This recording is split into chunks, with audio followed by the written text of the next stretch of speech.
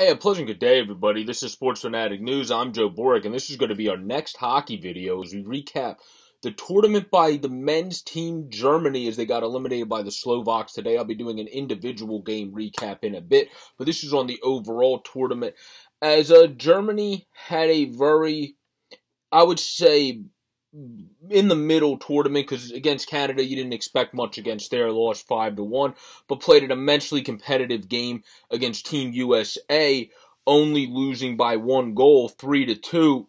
They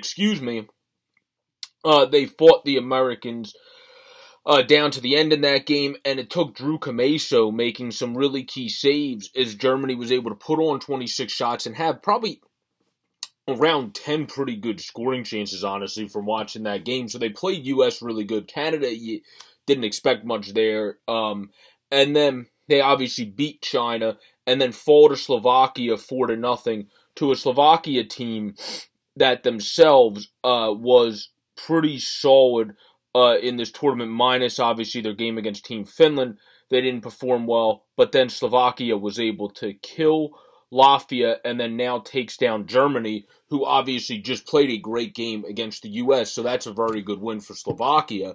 But for Germany, they played a poor game, lost 4-0. Again, we'll recap that game later. But for the overall tournament, I would say their grade is probably about a C, because you beat China, you expected to beat China. You're not expected to beat Canada, you lose 5-1, so that's fine, that's a wash. You're not expected to beat America, then you play a great game with America. So that brings your grade up. Otherwise, it probably would have been down at a D because you only beat a team you were expected to beat. And then you get wiped the floor from by Slovakia, who is a good team, obviously. Don't get me wrong, and I'll talk about that when I recap that game by how Slovakia has played well in this tournament. They did beat Latvia, obviously, who's not a tough opponent to take down. They played, even though they lost 4-1 to Sweden, they played significantly better in that game, more competitive than that Finland game they lost. I believe it was 6-1, if I remember that score. 6-2, excuse me. But enough about the Slovaks. I'll get on to them in a bit. When it comes to, excuse me, had a lump in my throat. When it comes to the particular last game of the tournament, here as I'm looking through, as I said, Slovakia lost to Finland.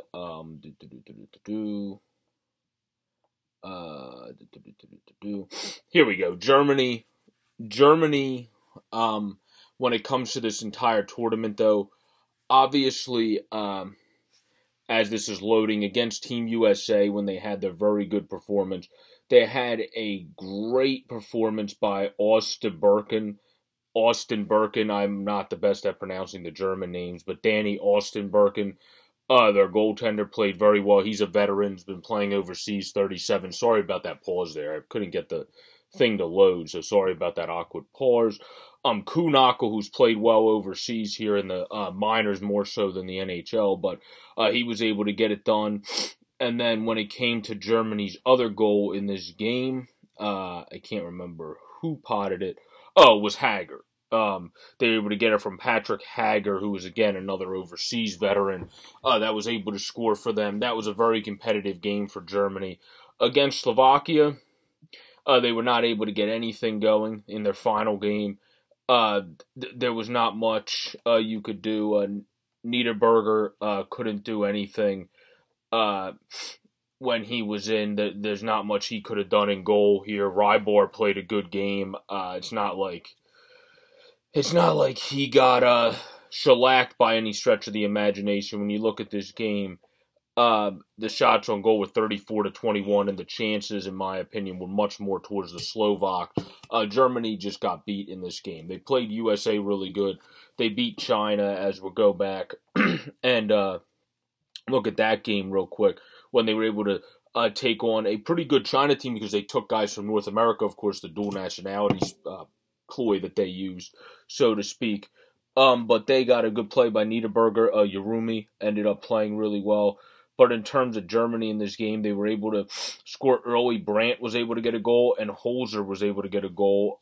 Former defenseman Corby and Holzer, who played over here, So he was able to get a goal, and then they were able to get a goal by Marcel Brandt, the veteran that plays overseas, 29 years old now. And then the third goal for Team Germany in that game came in the second period, and that was by Dominic Cahoon, who, of course, has had success more at the HL level over here, finished with the Edmonton Oilers, and is now having some success overseas. Maybe eventually will make a North America return. Who knows? But all in all, again, sorry for that awkward pause. My phone wasn't loading to see. I couldn't remember off the top who scored all the goals, obviously, in the games that Germany was able to get W's in. I would say it's about a C rating. You beat China, who you were supposed to beat. You lost to Team USA, but in a great competitive battle, that brings your grade up. You lost to Canada, which was expected, but getting shellacked by the Slovaks. I would have say Slovakia could have, if you wanted to, that was a game that you could have picked whatever way.